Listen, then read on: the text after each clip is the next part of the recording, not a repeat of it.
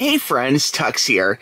Before you, I have 5 of my favorite DAPs, and what I want to talk about today is a question I get quite a bit, is about file size, okay? Like, how many songs can you fit on a DAP, okay?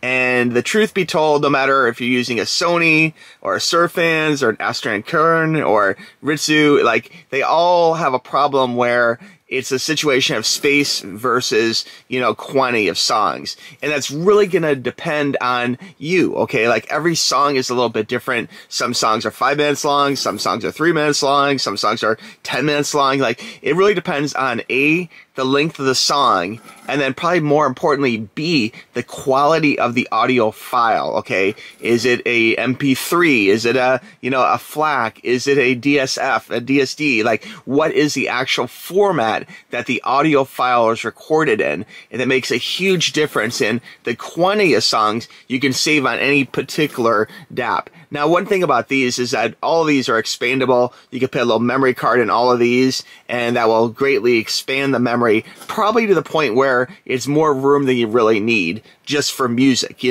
So I would say my best advice would be to use the best quality file you can find, because you really want to have that HD experience. You want those songs to sound the very best they can. So I would say get the very best quality music file you can, and don't worry about the size. Like, there's going to be room. There's always a bigger card you can buy and stick into the DAP. Like, they all have cards you can stick in. So it's a situation where, you don't worry about running out of space, because you could always just get a bigger card and expand upon that, okay, to the point where you're going to have more room than you could possibly use, And as far as, like, sizes, they do change a lot. Like, an MP3 is not that large in size, but if you get into, like, DSF or FLAC files, FLAC somewhat, DSF even more, that room size is going to increase a lot, okay? So you really will not be able to have as many songs on as you would otherwise.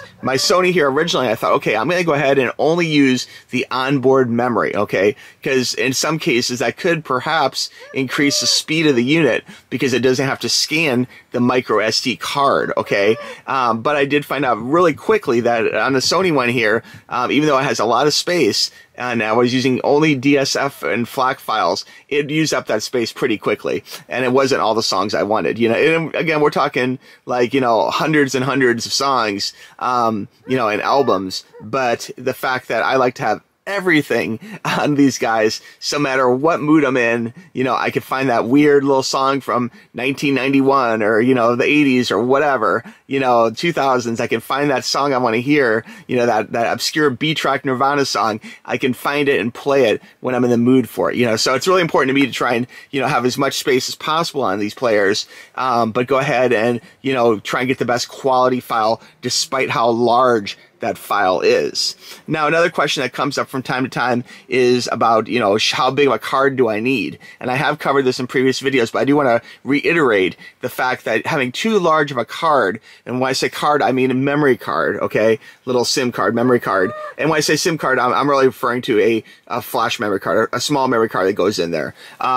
Sometimes I'll say SIM because I'm thinking of phones, and phones have the same kind of issue with memory cards, but don't get the two, confused. In fact, I will have a link down below for one of my favorite memory cards. But to reel this conversation back in, if you have a card which is bigger than you need, it can, in some cases, increase the size, or the time, rather, that it takes for a particular unit. Let's say the Sony unit, which I love this player, it may increase the amount of time that it takes for the unit to actually be able to, boot up and that kind of thing, because it wants to scan all the files, and if you have a really large, amount of space to scan, it's going to take just slightly longer, not real long, but, it all adds up. So I recommend, having a card in there that's big enough for everything you want and a little extra room, So that could be, for some people, that might be 256 gig. Some people it might be 512. For some, it might be a terabyte or more, And oftentimes the players themselves will say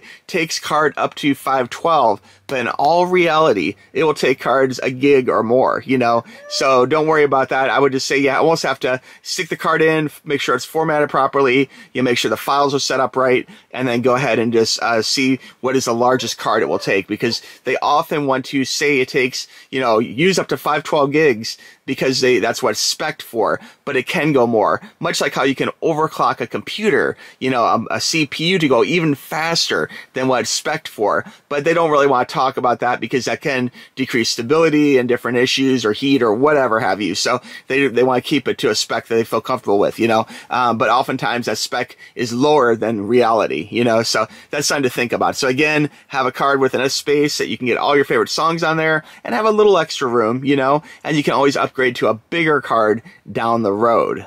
Now, another question that comes up quite a bit is about headphones or earbuds. Do you have a preference? What's your favorite brand? What do you recommend?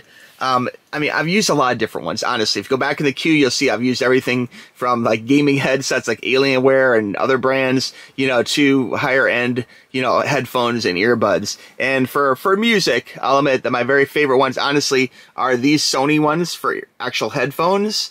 The noise canceling is pure magic, and they work very well with the Sony NWA 306, which is one of my favorite music players, my favorite DAPs. So the fact they work so well together makes me say I want to use the Sony the most. In fact, I use these headphones more than any other headphones, okay?